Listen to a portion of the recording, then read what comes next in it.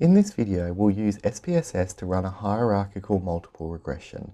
The criterion or the dependent variable is price paid for the album, and the three predictor variables are participants' weekly disposable income, their estimates of what others would pay for the album, and the number of the band's albums that they already own. We're going to enter the predictor variables into the regression model on two steps or blocks. So on the first block, we'll enter disposable income and price that others would pay. And then on the second block, we'll enter the number of previous albums owned. And this will allow us to determine whether or not the number of previous albums owned can account for incremental variance in price paid beyond that already accounted for by disposable income and estimates of what others would pay. Now you can see in the data view that in total we have data from 65 participants.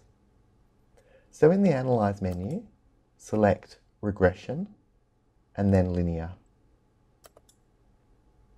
Move the criterion variable, which is price paid for the album, into the dependent field, and then move the block 1 predictors, weekly disposable income and price others would pay, into the independents list.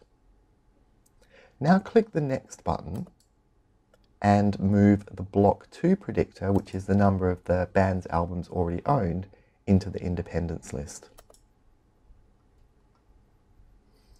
In Statistics, select Confidence Intervals, R-square change, Descriptives, Part and partial correlations, and collinearity diagnostics, and then click Continue.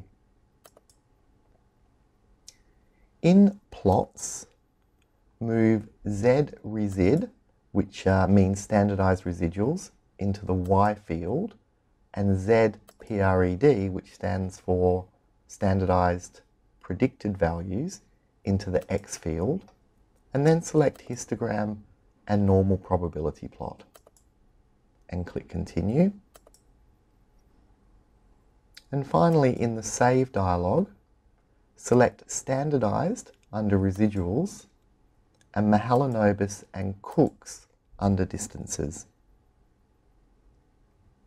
Click Continue, and then click OK, and your output will appear in the SPSS viewer.